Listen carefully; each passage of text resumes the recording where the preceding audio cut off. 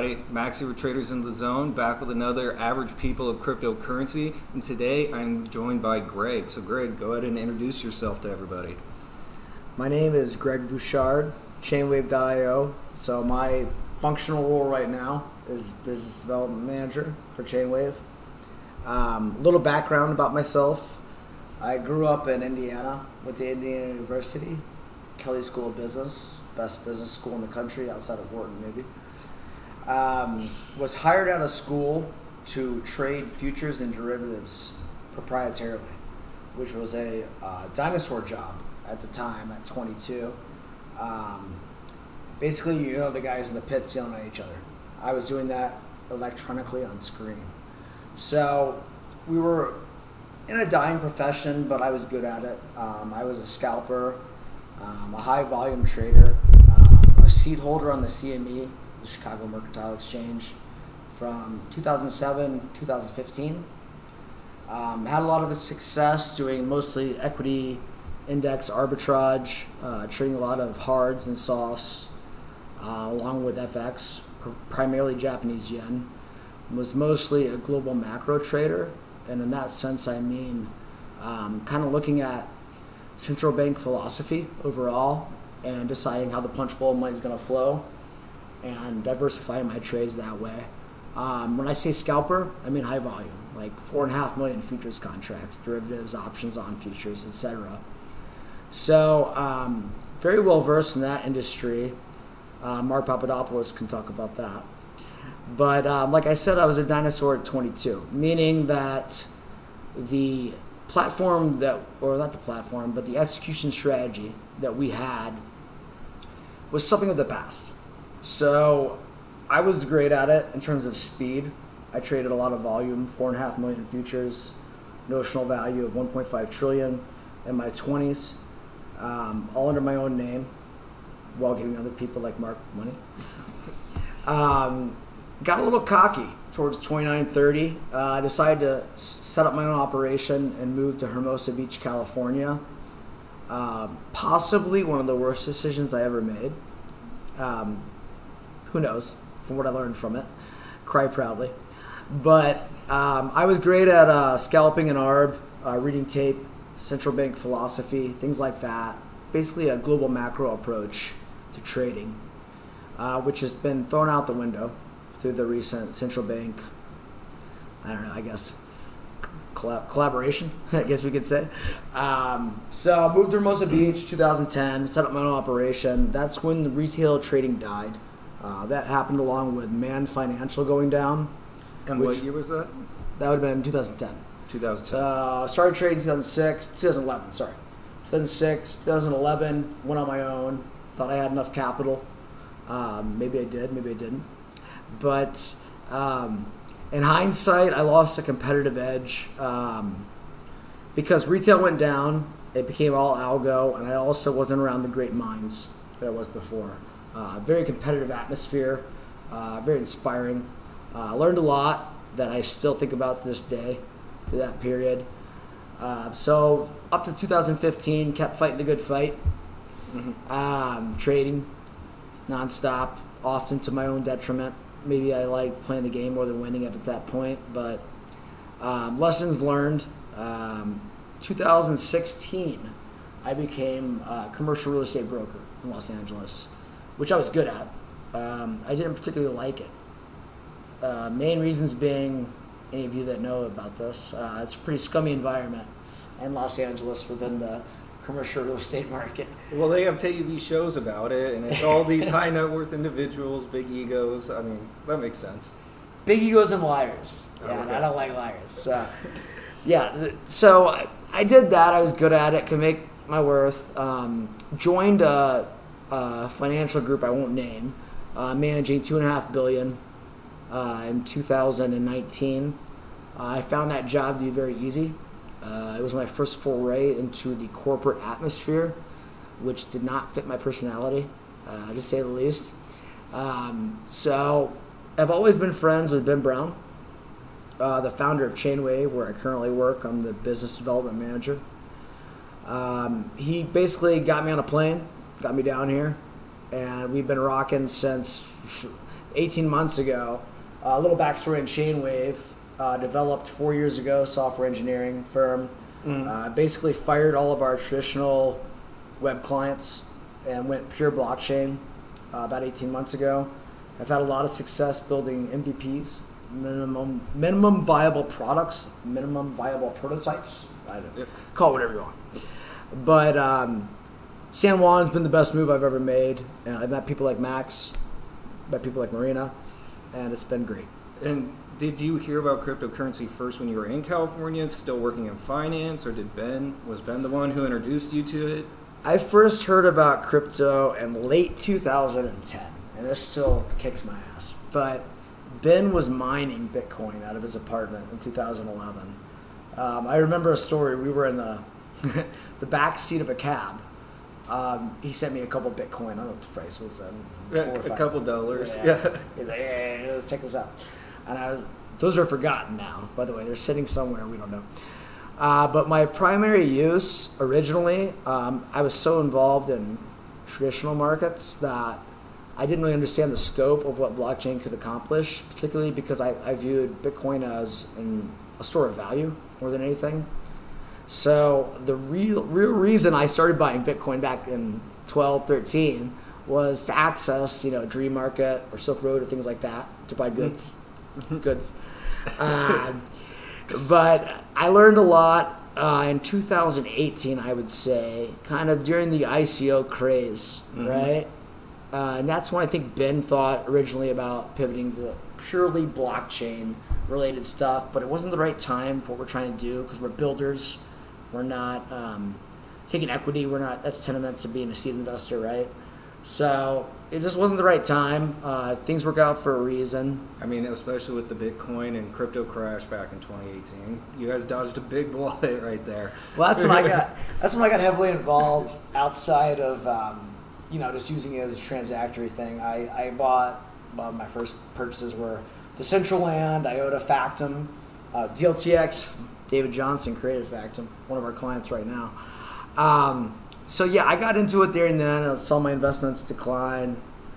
Always have been an Ethereum investor. Always will be.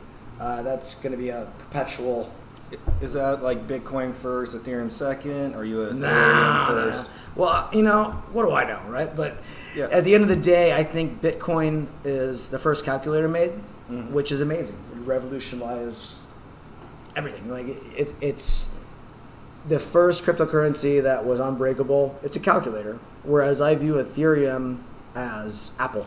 It's something that builds a foundation that the network effect can be built on top of, right? So we're talking about Apple versus a calculator when we talk about Bitcoin versus Ethereum in my mind.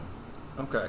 And is that mainly just due to the people involved with Ethereum, how it stood up to the test of time, or is that because you think institutional investors are in Ethereum, and since they kind of pull the strings, they're not going to let it go away?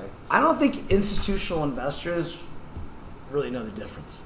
I think institutional investors just hear Bitcoin and then I get in, right? But there's a reason why like Sushi Swap, Pancake Swap, these things are named that. It's because you can't walk into a room of old white men, old board members, and pitch these things. And I think that originally that was kind of the concept of like, we don't want to let traditional finance into this realm. So I think that, what these guys are told is what they do. At the end of the day, though, I'm a believer in EVM compatible.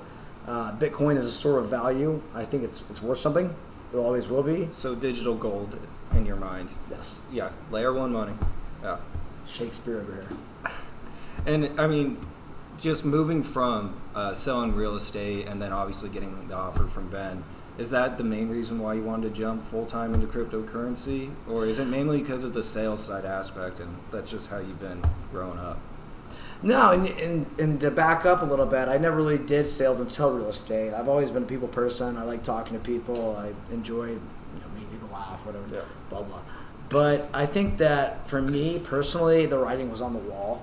Blockchain solutions can solve real-world problems in a way that paper pushers can't, right? So, I mean, I'm talking everything from creating DAOs to improve poverty for some genius girl in Africa to be banked versus unbanked versus real estate fractionalization, I can go through all of our projects. I don't want this to be a huge chain wave push, but it might be. But to me, I mean, the aspects, even PDE gaming for charitable causes, I mean, to creating DAOs, to creating customs management, I think it's going to have a lot of backlash through the government because it's going to eliminate a lot of jobs. Then so it's going to Republicans should be happy with it. Right? Smaller government. Libertarians. Yeah. Yeah, I mean, it sounds like you're both into blockchain and NFTs then based on that answer. Yeah, so let me give you a little background on Chainwave. So we specialize, our main product is building NFT marketplaces. But we're chain agnostic, we can build anything. It's just a matter of, we have A players on our team, A player engineers. They can learn any language quickly.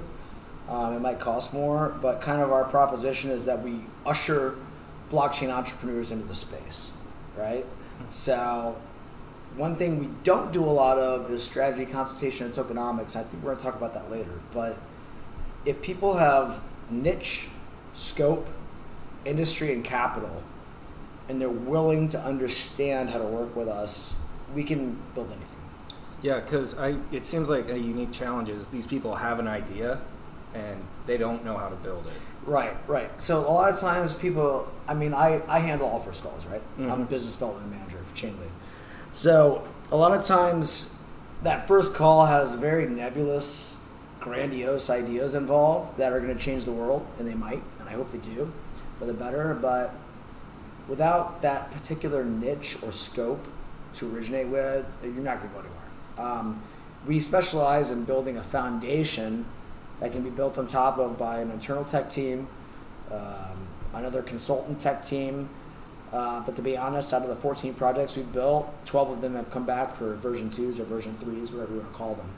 So those enterprise-grade solutions get a little trickier, but it's totally within our scope. But I agree with you that a lot of times people have these great ideas where, wow, that changed the world, right? Yeah. Awesome. It's kick-ass. But how are we going to do it? Where are we going to start? You can't start with the world. You got to start with a particular industry, particular niche. It's very important. And have you guys noticed an uptick in at least inquiries to your guys' business since the Bullcoin run? 100%. I don't want to throw out numbers, but I mean, we got going 18 months ago. We've grown from 5 to 16. It's been a lot of learning for us. I mean, a lot of these ideas are novel, not trivial, and a lot of the solutions are creative and difficult. So it's not, hey, plug and play, which a lot of people like use the words simple and easy, which do not apply to blockchain. They don't apply. Cryptocurrency in general. Yeah. Right? So one of the biggest problems, or not problems, hurdles, I would say, with ushering people into the space is A, I'll come back to this, do your own research. B, how well do you have it scoped? And C, do you have a tech internal lead? Because we can build the most amazing product for you, but when we hand it off, whether it's V2 or V3, the management of that product, you're going to have somebody on board, right? Yeah. That understands exactly your thesis. Not that we don't, but we can't hold your hand all day, right? We're building a product, right? I mean, you will for money, right? Yeah. And because, I mean, are there any specific coins or tech projects that you want to tell people about, or you're just very passionate about? You've mentioned Ethereum. All the projects that we've built. Yeah, so there's some very cool stuff. So NAMI is an L2 protocol out of Norway that is basically EVM, scaling, optimization.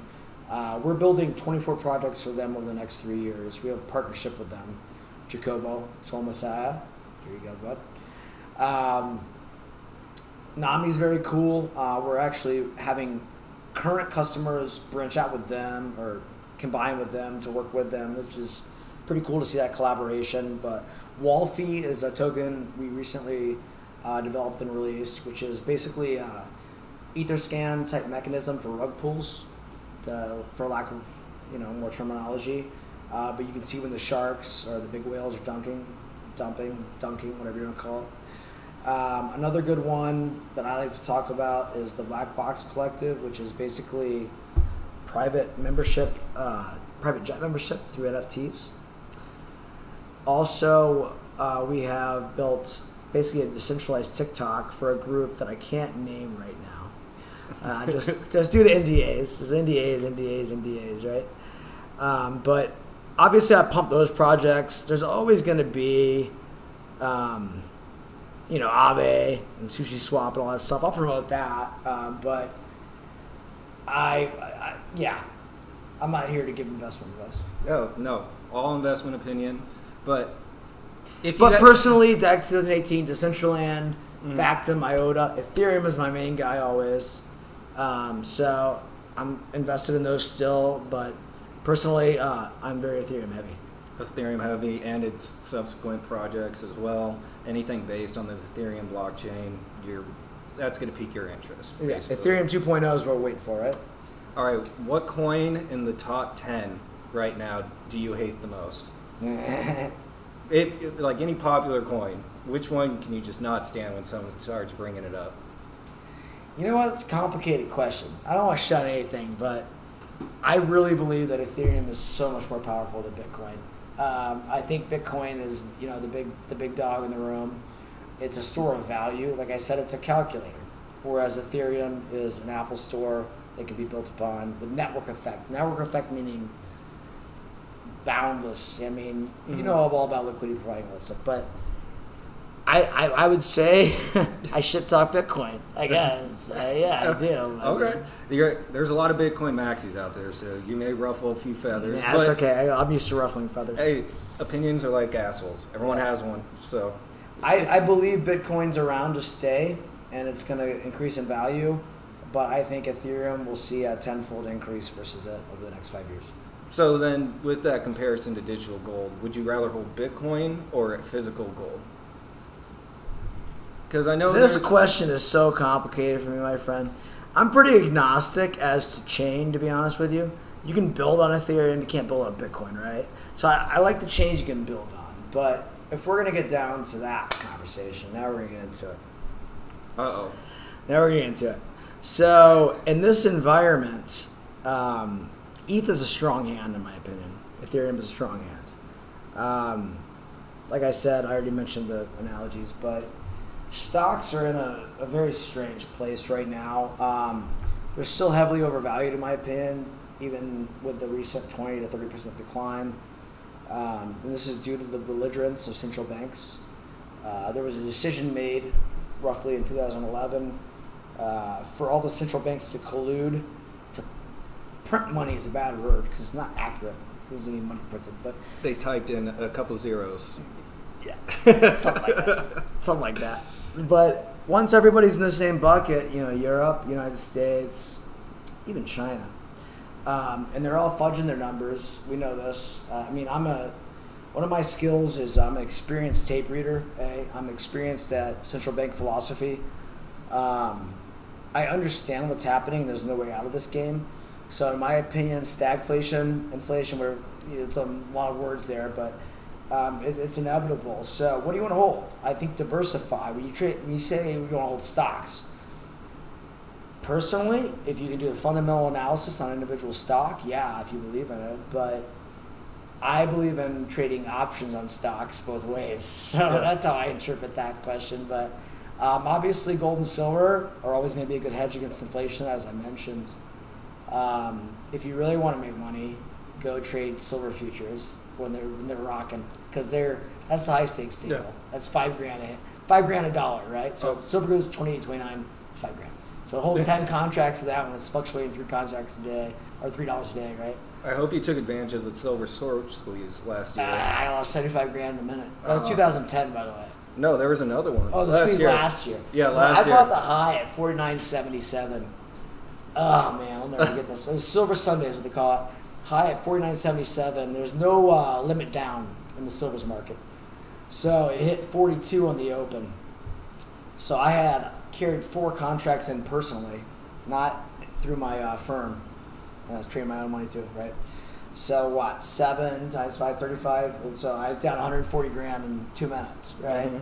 So, but that market is crazy. Options on it are even crazier. But I believe overall, to get back to your question, that yeah, it makes sense to diversify yourself between the three. I believe in Ethereum as a whole. I believe four rules, I guess, to the fundamental analysis of crypto, right? One, like, this is San Juan. This is like DeFi summer. Go to the bar, find a pretty girl at the end of the bar, and go ask her what she's investing in. No, do your own research. Do your own research. Do your own research. These are the three most important things I would tell anybody. Is that financial advice? Do your own research? Yeah, it is. At the end of the day, cry proudly. You learn from your lessons. Wake up and be a better person. I believe after years and years of spending my life trying to make money that the most important thing in life is relationships and being kind. So be like Brian Russell and save some dogs today. But, at the end of the day, do your own research. Treat people right. Don't get involved in pump and dump schemes.